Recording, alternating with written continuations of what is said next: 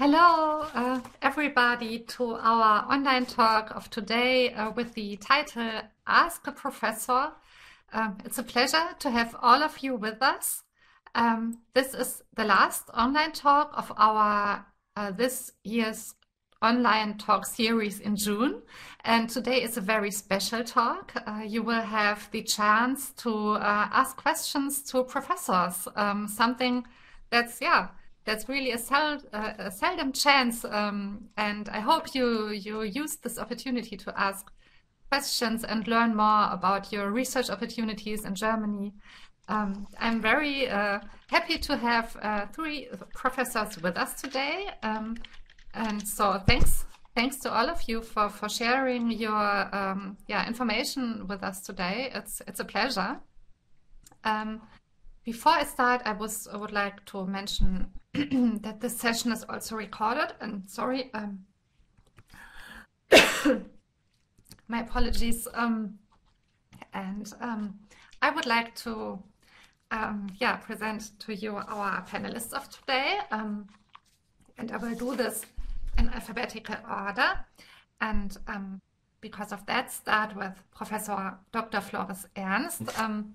Perhaps you could say also some words about you. Yes, thank you very much for the kind introduction. I hope you can hear me properly. I had some issues with my microphone lately, but I think it's all sorted out now. My name is Flores Ernst. I'm a professor for robotics with a focus on medical robotics at the University of Lübeck in the very north of Germany, close to Hamburg on the shores of the Baltic Sea. I'm working at the Institute for Robotics and Cognitive Systems. And by design, I'm a mathematician, and I've graduated from Friedrich Alexander University in Erlangen in 2006. And I spent a year abroad doing my part of a master's degree, you could say a so-called postgraduate diploma in sciences at the University of Otago in Dunedin in New Zealand. I also did my PhD here in Lübeck in signal processing and migrated towards robotics during that period.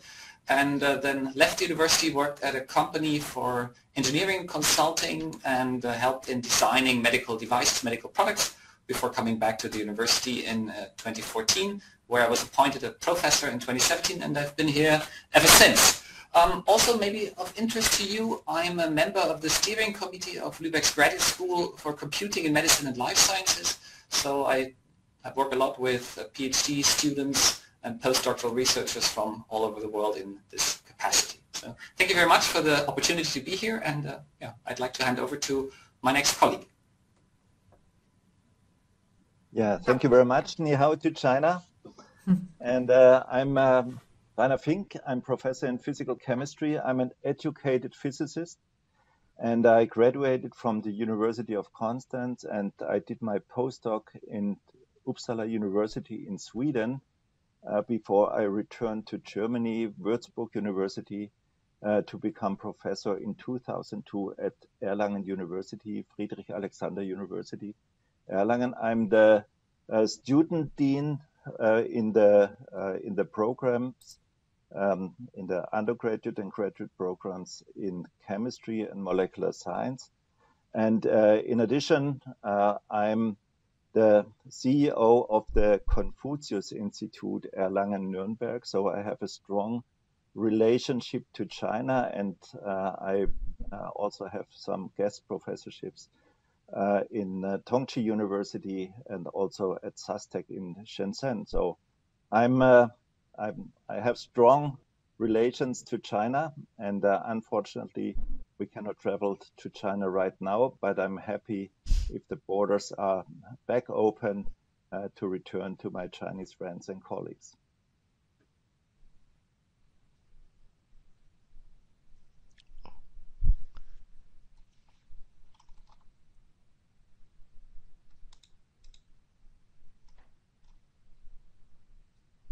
On the laptop and on the microphone in the tool, but I just wanted to say thank you and just hand over to Professor Hillner. Thank you. Can you hear me? Yes. Yeah. Okay, well, thank you for the introduction. I'm Julia Hillner. I teach ancient history, and I'm a professor at the Cluster of Excellence Beyond Slavery and Freedom at the University of Bonn. And I think we're going to hear a little bit more about what a Cluster of Excellence is later on. Or I can say something about it. I was in the UK for 20 years, from 2001 to 2021. I went there as a postdoc, and then my last position was as a professor of actually early medieval history at the University of Sheffield, and I returned to Germany in 2021, so I'm only here for 9 months in beautiful Bonn, which is in the west of the country on the Rhine. Yeah, I think that's probably enough from me. I think we probably want to thank get you so much to all three of you for giving us some insights into your career and what you achieved. It's really impressive. It's a lot. All of you, of course, have international experience, so also this will be interesting for our participants. And all of you come from different research backgrounds. So we have you from the humanities, from the national sciences, and the engineering field of research. Yeah, this is important to the participants, because sometimes the answers to your questions might differ according to the field of research. So as a first introduction from our side, perhaps just a few words about me. I'm Anne Knab. I work for the German Academic Exchange Service and the initiative Research in Germany. And the initiative Research in Germany is launched and financed by the German Federal Ministry for Research and Education, with the aim to inform international scientists about their research opportunities in Germany. So now we talked a lot about us, and we're going to get started in just 1 minute. But before we do so, we would also get to know you a little bit better.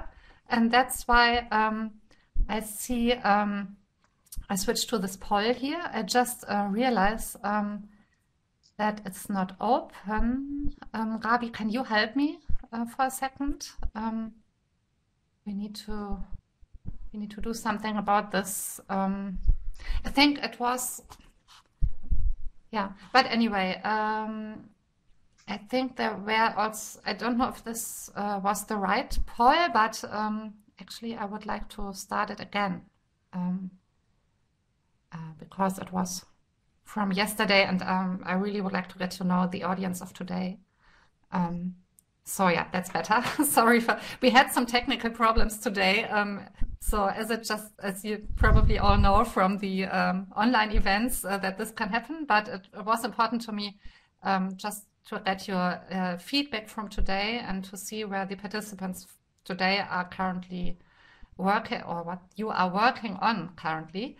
And it's a little bit different from yesterday, because our yesterday's webinar was about postdoc opportunities, and there we had the majority of the participants were from already held a PhD, and I see here that they are undergraduates, and the same share of graduates and PhD students, and also some people who are in the first phase of their postdoc. So we have information for all of you today, but we will focus on the PhD and a little bit on the postdoc, and of course, especially on the information that our three professors can give us today. So now we can start with what you're all waiting for, with answering questions. And I think the first question I would like to ask, you, dear panelists, are all doing research in Germany as professor, of course. So you also chose Germany in some way. And that's why I would like to ask you, why should other people choose Germany as their research destination, or for a research stay, or also a research career in Germany? Who would like to answer this question? Maybe I can say something because I've just returned to Germany and in right this moment. And I feel that at the current time, Germany is is such a great place to go, because I think a lot of things are changing to the better. I left 20 years ago and now I've returned, and I think it's a climate of internationalization, diversity, also early career support. I think these are really, really important themes in German academia right now, and there's a lot of funding going into these areas through these third-party initiatives. I'm working in one, so I think that is I think right at this moment Germany is a really good place to go. Thank you for the or to come to. Thanks. I can definitely support that if you don't mind. I think I'm in the sciences, right? Natural sciences, and for me, one of the key issues is that on the one hand, we have well-equipped laboratories. So the funding opportunities in Germany are really good. There is a lot of opportunities to get funding, not only from the federal government, but also from the European Commission. And this opens us a lot of opportunities also in acquiring highly motivated students to do the research in our labs as well. Thank you. Would you like to add something, Professor Ernst? Most of the things that I would have said had already been said. One thing that might be important is we're talking to early graduates, I think, mostly, so people looking for a PhD career. That is quite different in Germany than it is in other countries. Most PhD positions here are employment-based, not as students, at least at my university, and I think it's the same at most other universities. That does not necessarily mean that you're going to get rich working for the university, but it's a different way of pursuing your PhD, and that is something that is a bit special, I think, in many European countries, but it's quite different from the American system or the system that is typical in Asia, I think. Yeah, and I think this can also be an advantage, right? Because it's, so it's also one more reason to come to Germany. I mean, we have different different opportunities in Germany, and this is on the one hand that we have this individual PhD that you can do under the direct supervision of a professor, and alternatively we also have some graduate schools, and the graduate schools is of course also a great chance that you work much more in a team-based, with many other students focusing on a similar topic, and this exchange among students and even disciplines can be very fruitful to open your scope to get additional ideas that also supports your own research. Thank you for clarifying this. I would like also to mention that we, if you want to know more in detail about the PhD in Germany, we have information about this online, of course, but we also had on Tuesday a webinar about PhD opportunities in Germany, and there those aspects are explained in detail, and this webinar has been recorded as well as available online. So I recommend watching it. It's very interesting as well. So now I had a look at the questions of the participants, and there are many questions about the criteria, or most of the questions are about the criteria of being accepted for positions. But the first question I think is especially relevant because it's relevant for every career stage that you are in. Why professors sometimes don't respond to emails? I know this. I can part of this because I know that professors are very busy, so that's one of the reasons. You need to stand out, and I think I would like to ask you, dear panelists, what makes an email stand out for you between others? The answer can be very individual, so I would like to ask all three of you this question. Maybe I can start here because I have had a couple of emails of people applying for a PhD position with my group, mostly out of the blue. So they just sent me an email and said, are there any opportunities available? And I would say I'm allergic to emails that seem to be bulk emails, and I've received quite a lot of those.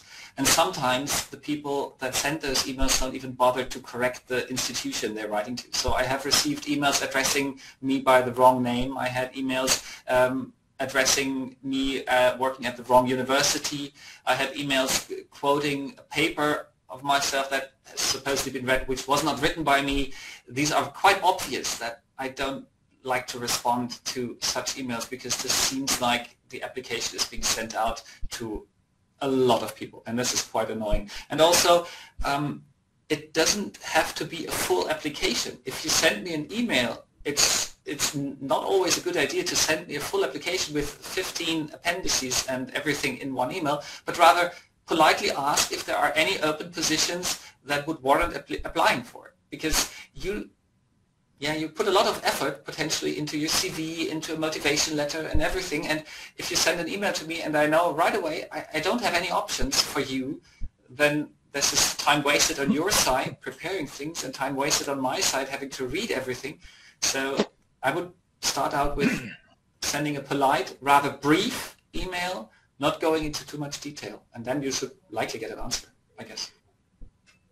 I have a question directly to this because that's first of all a good tip, but I would ask myself now, would it be useful, although it's a short email, to explain a bit the field of research or the PhD topic I'm interested in, something like this? I mean, otherwise, yeah, I don't, perhaps some more information is useful, or don't you look at that in the beginning?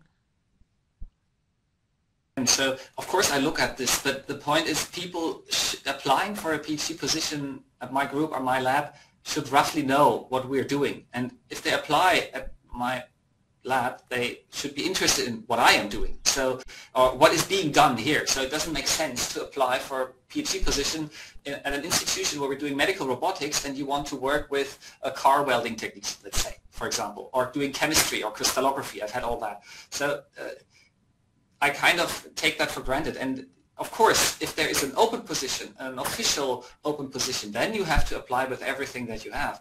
But if it's just an unsolicited email that you send to me, then it's better if the email is short and I can reply very quickly. And if I can reply, yes, could be interesting. If you write in your email, I've done a master's degree at this and that university, my specialty is this and that, and I'm looking for a PhD in the field of medical robotics, that helps, of course, but it's by no means mandatory, because I would conjecture that you're interested in the stuff of research that we're doing. Okay. Yeah, no, I mean, for me, that's also just very good to know, because I wouldn't have known myself. So perhaps, yeah, Professor Fink, Professor Hiller, would you like to start, Professor Hiller, with your... I just want to say I completely agree with this. I also get emails. I try to respond to every email, though, I should say.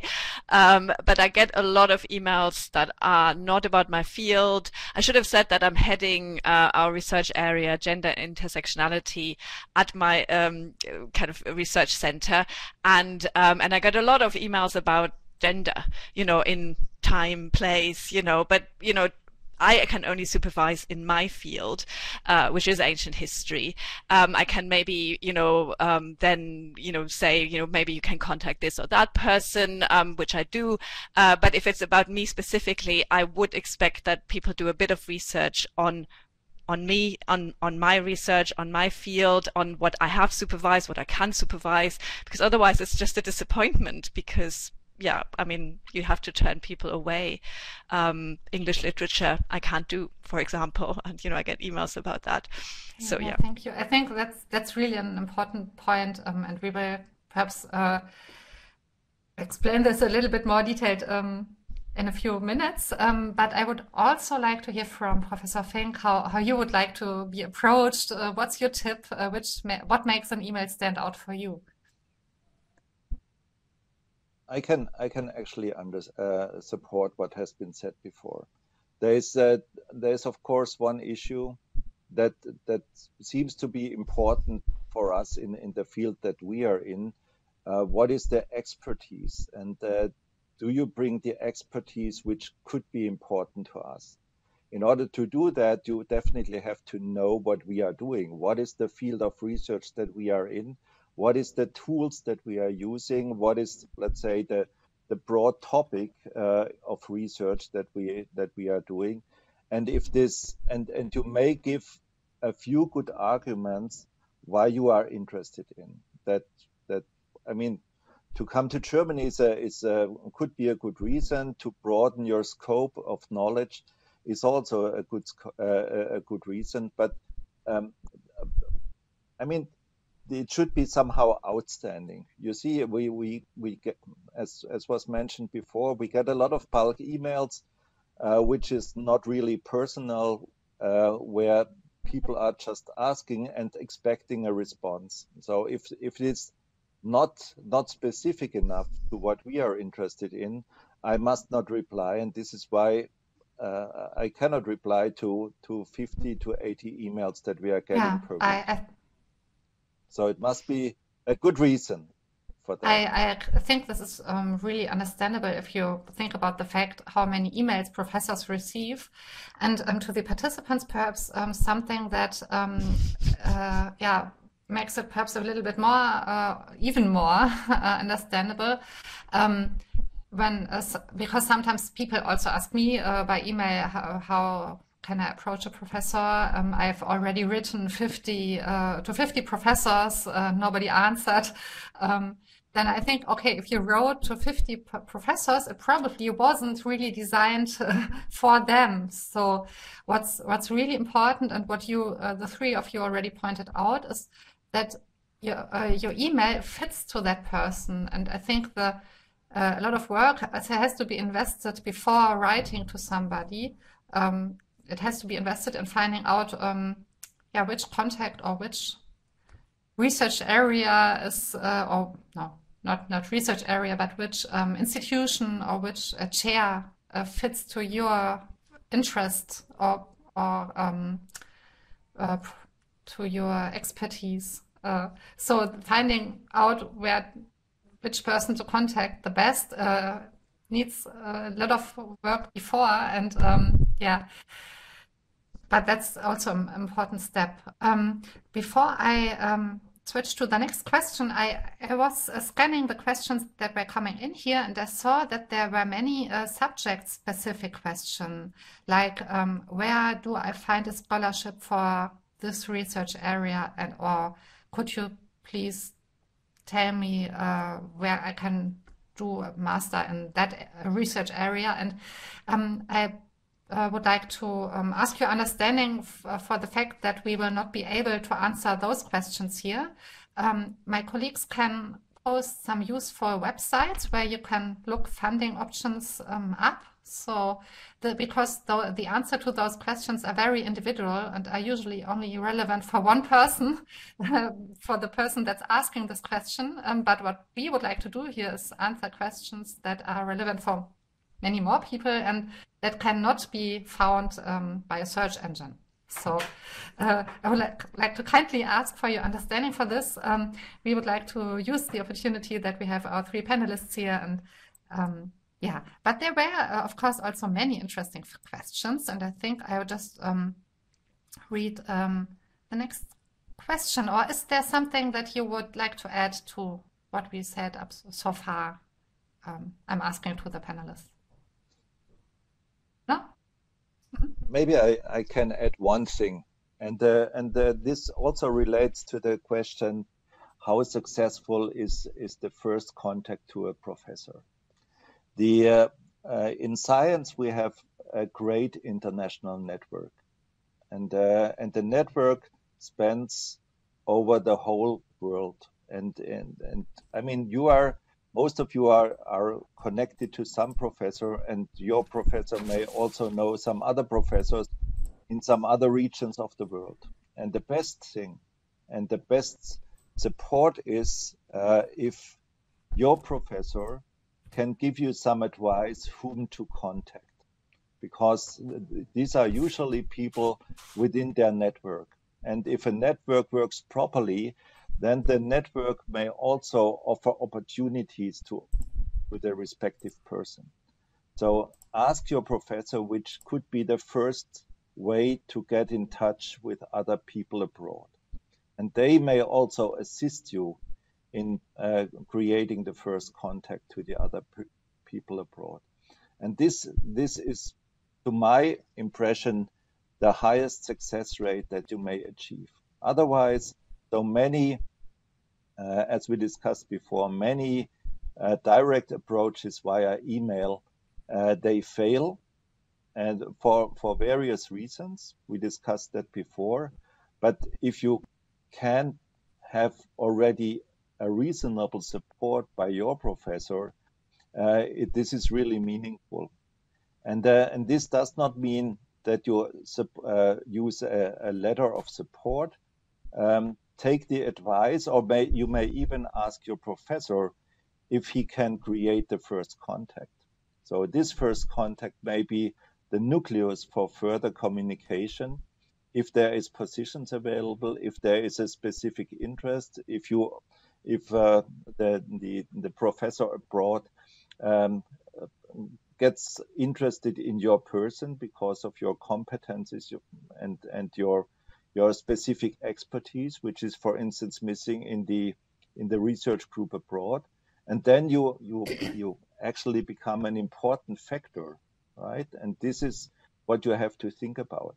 So your professor may be most helpful to you. Thank you. I think this is a useful tip, actually. What makes an email stand out is if it's written by your professor who initiates the first contact. I mean, of course, this also makes it stand out. But just because I also don't want to, still want to encourage people to get active or to be active and try to apply different ways. So would it also be possible to accept an email that was written by a person without the professor, but that was, fitting for you? That's still possible, right? So it's possible to contact professors by email, or we can encourage them if they consider the things you said before, right? So I just want to mention this again, and I'm happy that you're nodding, because there are, of course, many different ways. But like you said, the contexts that people have, are also very useful. So very good to point this out. Having a look at the questions, there were some questions that perhaps can be answered quickly, the next question at least, and it fits to what we were talking about just right now, because it's about personal contact. So somebody was asking, is it possible to meet professors in person if one is in the area? How do you, the three of you, deal with this? Might be different also from person to person. How can somebody meet? Yeah, well, I think what I wanted to say about, well, I think it speaks to that, is that there are a lot of events in universities, even online events now, lots of them. So to get to know a research area and a research group, you might actually want to check out what's going on and participate in a few of the activities.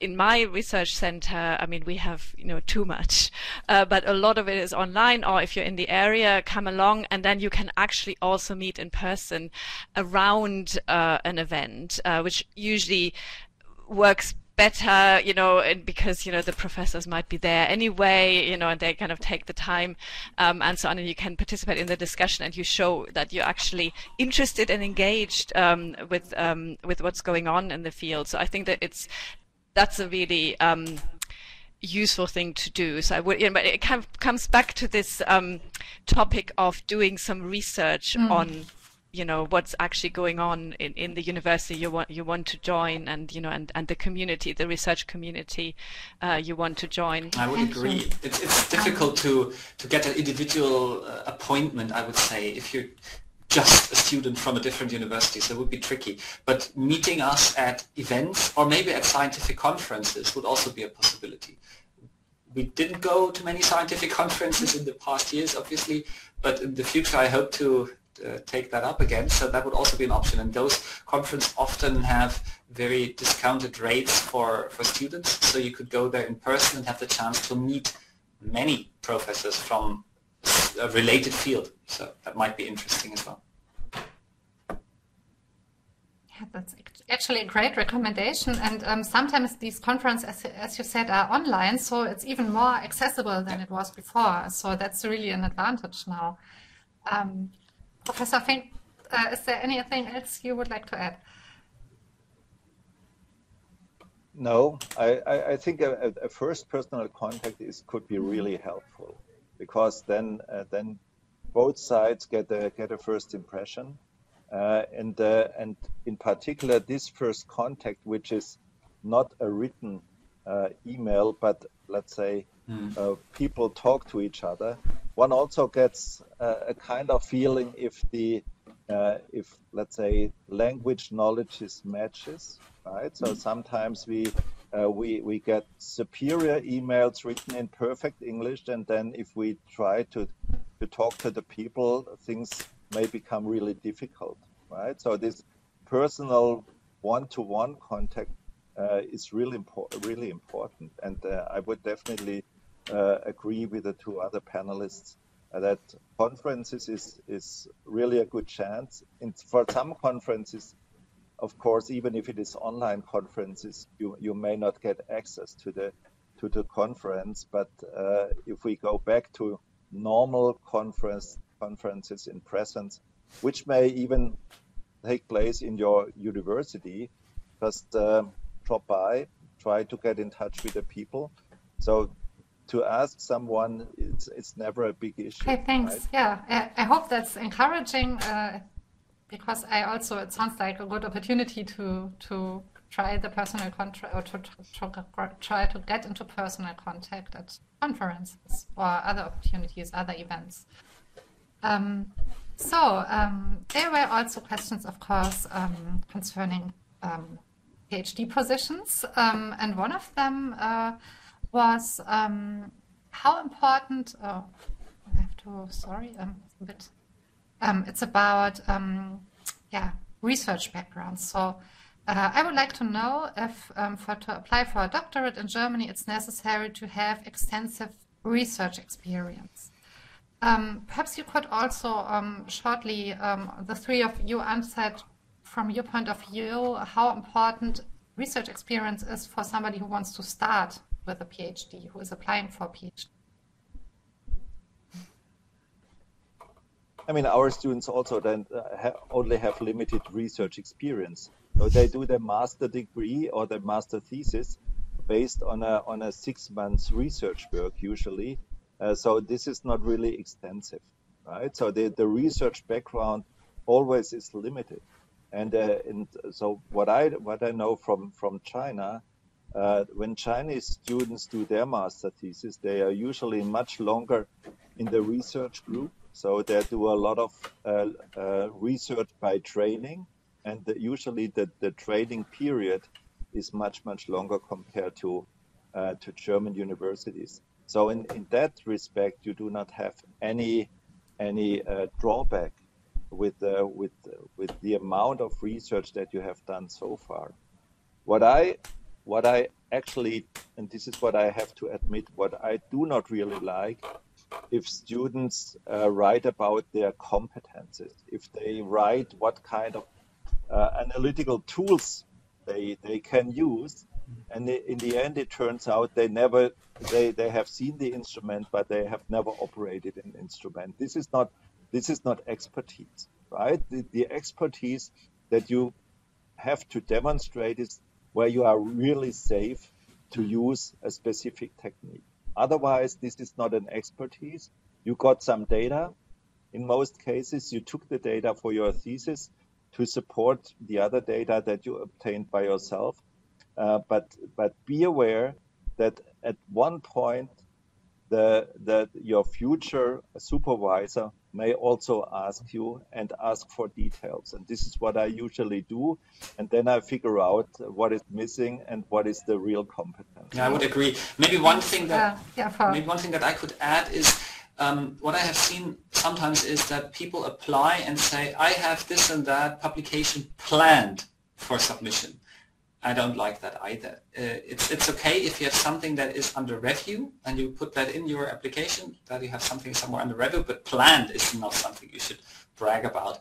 And also, if you have actual publications that will already, as someone who has just finished his or her master's degree, that will already separate you from the pack, you could say. So that's not something that is the rule. It's more the exception than the rule, I would say.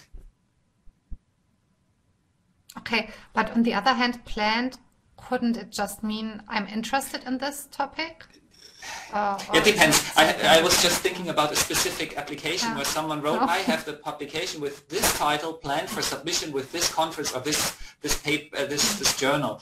That sounds a bit like, a bit of an overreach, I think. Yeah, okay, understand. Thanks. Yeah. So I wouldn't expect publications or that kind of research experience to start a PhD. I think in the humanities, publications take a really long time as well. And the most important publication that you should get out of your PhD is the PhD, which has to be published in Germany. And and it should be, the main focus of this research. So I think that is quite important to remember. Rather than a lot of small publications, that's not really what I'm looking for. Yeah, thank you. Maybe this is a real Chinese issue, right? So the issue in China is before the students can graduate to their master degree, they have to publish the result from their master thesis. Otherwise, they won't get the degree.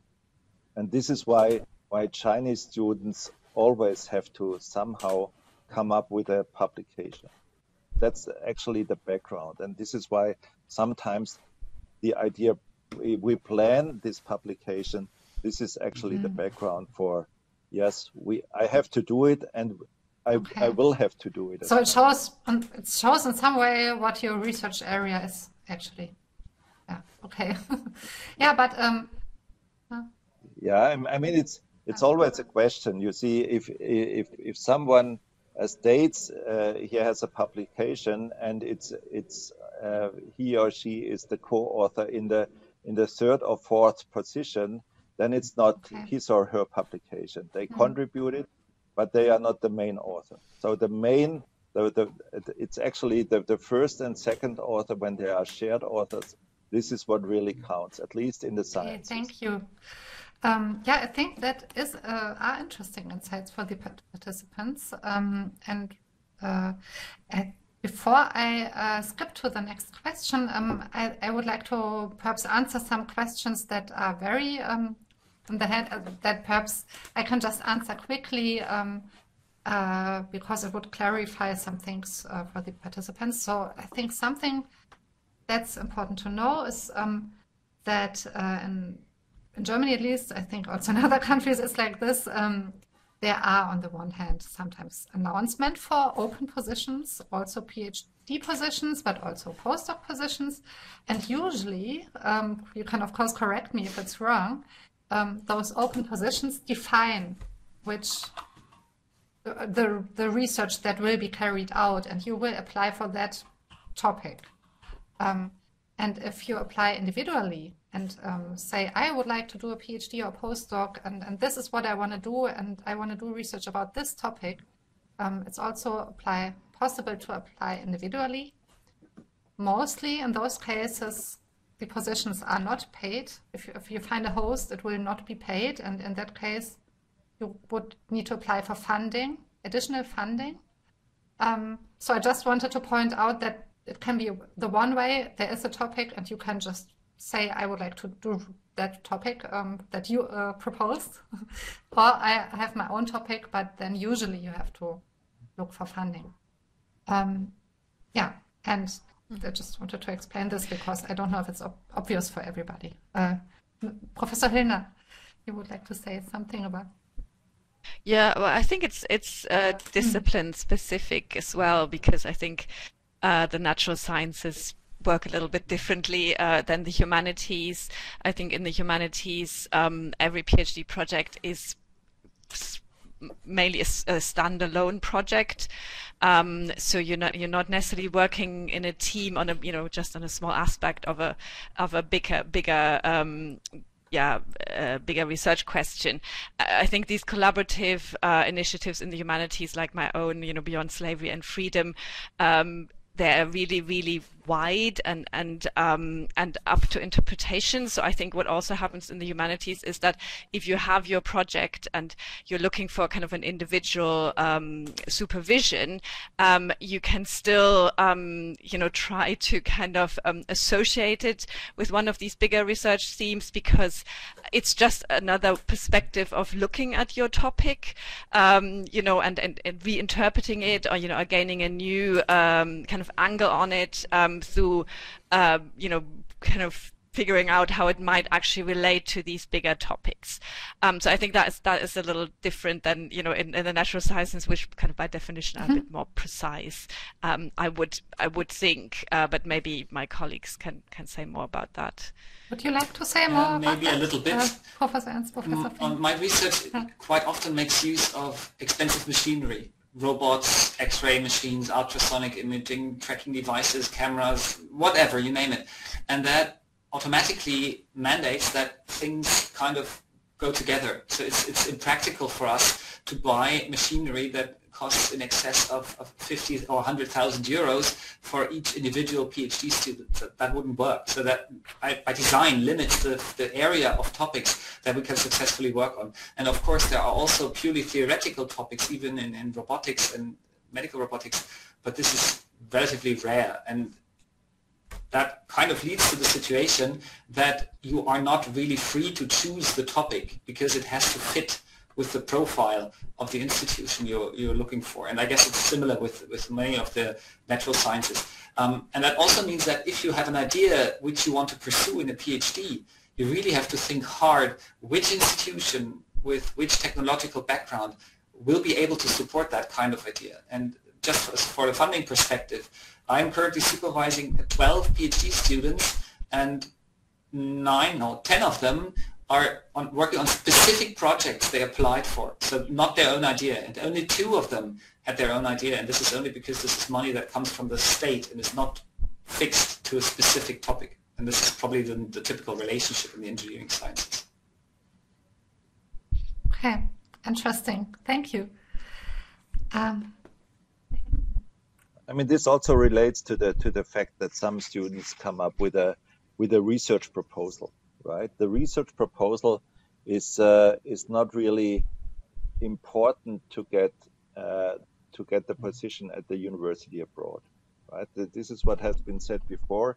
We get funding for specific projects, and we have to work on the specific projects because we have some kind of working plan to come up to some results, which then resumes the project. So this is you should be able to work with the professor's ideas and to get promoted by coming up with, let's say, creative ideas to come to a final conclusion for the project. This is what will be important. Okay, thank you. I really see that the time is running. We still haven't talked about postdoc positions, but I think that's okay. We perhaps 1 or 2 questions about postdocs will be possible, but the majority of our participants were interested in PhD positions, also mentioned in the registration. So I still will ask 1 more PhD question. Perhaps it's possible to answer this shortly, because we only have 15 minutes left. So I think this is also an interesting question here. If I do not have enough knowledge of necessary tools, for example, experimental methodology, statistical software. Would you recommend that I learn about them through the courses, so before applying? Or would it be enough just to show in my proposal my willingness to learn during the PhD journey? Most important is your motivation and not your, so nobody is perfect, right? It's one of the sayings, and we do not expect to have the perfect students who already knows everything. So to do a PhD is a kind of training, and during this training period, you will also learn and will have the opportunity to learn new techniques. And there usually is plenty of time also to focus on new things. And this is what is important for you, right? So if you invest time, even if you don't know if it will be successful, so this is wasted time.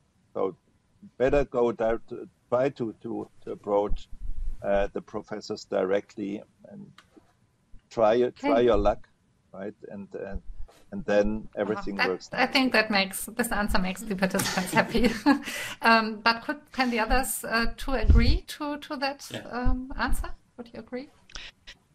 Well, I think it depends. I think some skills you really have to have. So in my field, which is ancient history, if you don't have Latin and Greek, I mean, people do approach me without, and saying, well, I don't have Latin and Greek. And, it was just, so time consuming, but then other languages, that you need modern languages, you might be able to just, study while you're doing a PhD. But I think very important is also that time-sensitive PhD programs. So if you have to finish in 4 years, 3 years, 4 years, there is just, not enough time to also then learn Greek if you need it also for doing your research. So I think that is quite important in terms of looking a little bit of when you will have to finish and what you can. I would agree. Similarly, I would expect people to work with robots to have some basic idea about the mathematics necessary for doing so. So that would be a given. And also the question said, my willingness to learn during the PhD journey, that should be a given.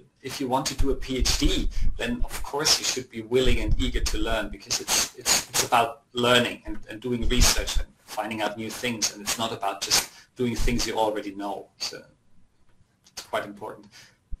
I think difficult perhaps, or what people are asking themselves perhaps now is, how can I prove my willingness? And here I would like to come back to what we said before. I think perhaps you can just nod if it's correct. A good way of showing your willingness is really picking an institution or chair, professor that is a perfect match for your research background, and really showing you just fit to each other, your research background fits to each other very good, and you've already worked in that direction, or can show that you know what needs to be done. So that you just know what you're applying for also. You said that before, but I wanted to mention it again because it's so important. And there was also a question in the chat again about that, what we can recommend to somebody if this person doesn't get an answer. So yeah, I just wanted to, I don't want to go too much into detail, only if I said something incorrect. You can of course correct me now, but otherwise I would like to go to the next question because we only have 7 minutes left. Short question again. Is it possible to be co-supervised by 2 professors for a PhD? How common is this? Yes. Okay? It's possible. Yeah. Why not? That's upon agreement of the professors, right? So if in particular when it's interdisciplinary, right? And we do a lot of interdisciplinary research, then you take 2 experts, and the two experts may actually promote the final result. Not uncommon, I would say. Okay, thank you. Short question, short answer. I think here's one more interesting PhD question, and then I will skip to a few minutes for the postdocs. So as a non-EU citizen, I require a special visa to do a PhD in Germany. Should I mention this to a professor when I ask them about available positions? Or is it something that I would just discuss with the managers? You should definitely mention it. Non-EU doesn't matter. I think you shouldn't. Perhaps Professor.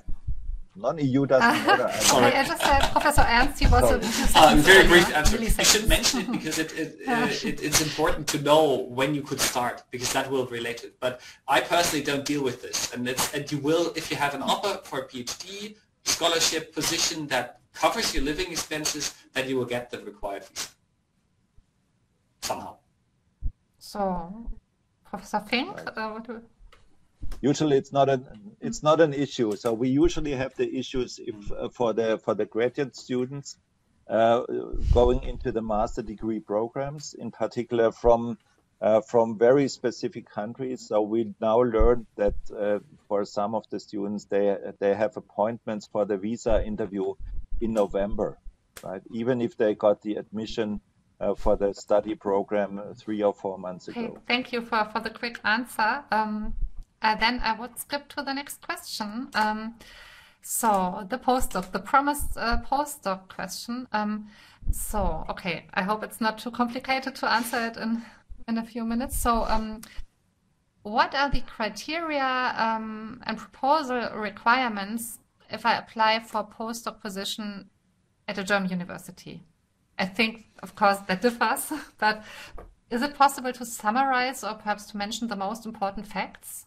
And this is a question I would like to ask all three of you. Yeah. Or,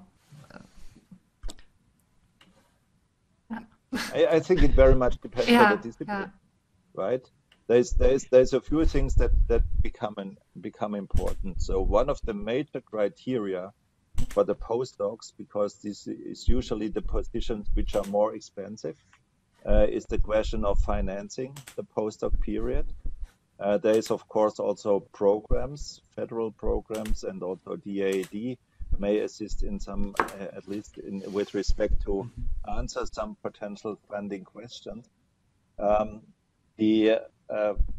think that it's pretty much the same as for the PhD student. So it has to somehow match the research interests between the group, the potential supervisor, the activity in the group, and again the professors also have to get an idea that they also profit from the PhD from the postdoc student, right? So this is a matter of giving and earning, right? This becomes more and more important the more promoted the students are. Okay, thank you. Would you agree? I think in the humanities it's oddly a bit I think it's the other way around. So the PhD project is often very standalone, a student's own project, with the research proposal and device and so on. While a lot of postdoc positions are actually project-based, so you actually have to work for a professor, which I think in the natural sciences, happens at PhD level already. And I think a lot of people find that quite a difficult transition because they come from a relative autonomy to a much more kind of employment status where they have to work on a project and deliver results. And I think this is something to think about, particularly with these project-based postdocs. There are obviously also other postdocs in the humanities, like the kind of postdocs that are attached to chairs, where there's a lot of teaching involved. So so I think that's another aspect that is important, willingness to teach, teaching experience as well. Okay, thank you. Really interesting, those differences between the research areas. So, Professor Ernst, how is it in the engineering? I think I can probably go with what my colleague Rainer Fink said. It's mostly the same here. Maybe one thing to add, I would expect a postdoc to help in supervising the PhD students, give them advice and support them in their research work, because it's kind of a teaching by peers in a way. You just completed or recently completed your PhD thesis, then you should be able to guide others and help them with problems that you already faced. Similarly to what Rainer Fink said, it's more about the money than with the PhD students, because their postdoc positions are more expensive.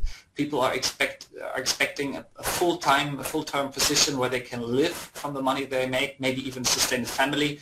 So it's more difficult, I guess, to obtain a postdoc position than a PhD position.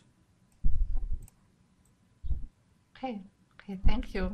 Yeah, that's really, I think, also interesting to have an answer to these questions from somebody who thinks about these financing a postdoc. I think that's also helpful if somebody who applies puts him or herself in those shoes about somebody who has decide about or organize those facts. Okay, it's 5 to 3 in Germany, but I think we can perhaps ask, because there's so many interesting questions in the chat, and of course I wasn't able to answer or ask you all of them. Perhaps last short question from somebody about research assistants. Would it be possible so based on your experiences and the people you know, do many professors make use of research assistants? Would it be possible to contact a professor for such a position? Or is this something that's not common in Germany?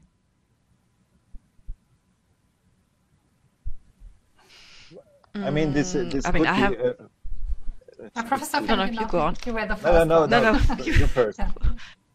Yeah, I mean, I have research assistants in terms of student assistants, but those are mostly BA or MA students. So I think this is, a very, very German thing that you give assistance to a professor while you're still studying.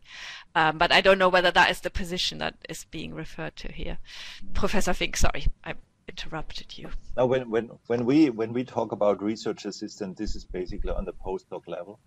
And as was mentioned before, research assistants not only do research, they will also have some duties in education and on the MSc and PhD degree programs. So, and this is what we actually consider. However, what we should of course claim, there is many other research institutions in Germany beyond the universities. So the universities on the first hand is, let's say, doing education primarily and research second. But there is a lot of other research institutions that where let's say where they basically focus on the research only. So for instance, Max Planck Society, Fraunhofer Society, Helmholtz Institutes. This is, let's say, the research, the big research institutes beyond university, right? And there, let's say, postdoc and research assistants, they are much closer and only focusing on research. That's important to say, because we haven't been able to touch this topic yet, and now the time is running up. But I can say that we had a webinar also on Monday about the German research landscape. So there you can get a very deep insight into how it's organized in Germany. Also, I want to recommend checking the website German Research German Research Institutions. My colleague Gabi can post this in the chat. By the way, thanks Gabi for the support and the organization in the chat. But that was important to point out. And via the research institutions database, you can, for example, more easy find where in Germany your kind of research is carried out. But now I think we will need a few more minutes then after 3 o'clock. And I would like to close this webinar now by first saying thank you again to the panelists and the participants. Thanks a lot for your interest. As the last question, I would like to ask all panelists for their take-home message. And now I really would like to start with Professor Fink, then Professor Ernst, and then Professor Hillner for your take-home message. So Professor Fink, it's your turn. Yeah. Take-home message for the students attending this meeting. I think the most important thing: be open to become international. So to go to a foreign institution will definitely promote your personality. You will return as a different person. You are socialized maybe in a very different way compared to what you learned in China. So Germany is a very different country to compared to China. So you try it out, just test. Welcome to Germany. Thanks for these motivating words. Then I would like to hand over to Professor Ernst. Yeah, I would like to say a take-home message would be to be honest with yourself and with the people you're talking to if you're looking for an option to work in Germany. Don't exaggerate in your emails. Be honest about what you can and what you cannot do, and that is something that I can most of the time read out from a text, whether a person is trying to exaggerate or not. And if you're really honest and if you're really open, that will help you gain trust with the people you're talking to and trying to secure a position, and that should be something you should strive for. And as Professor Fink said, it's really a great opportunity to leave your country and go for scientific work somewhere else, so I can only encourage that. Thank you so much. And I would like to hand over to Professor Hillner. What is your take-home message? I think something that brings together quite a few things that we have said, that, so research is not kind of a lonely endeavor. You are joining a community when you're going to a foreign institution in Germany. It's not just about the relationship with the professor, even though we're now here as representatives, but it is good to do this kind of research that we've been talking about, about the environment, the research environment, also the larger networks that professors are embedded in, how they might connect to networks at your own home institution right now. So yeah, think about the dialogue and the dynamics of research and the interactions between people. Is, I think, really important. Thank you so much also for your take-home message. I also have a very short take-home message for the participants. I already mentioned the recordings of the other webinars, but we have a lot more information available online for you. You can also contact us at Research in Germany. We are happy to answer your questions. So there's a lot of information available. Germany is interested in international researchers, and there are a lot of opportunities, although it's, of course, also competitive, but we are welcoming you and looking forward to contacting us. With these words, I would like to say goodbye to the participants and to the panelists. So thanks again. Dear participants, don't leave us because I will now skip to the next slide.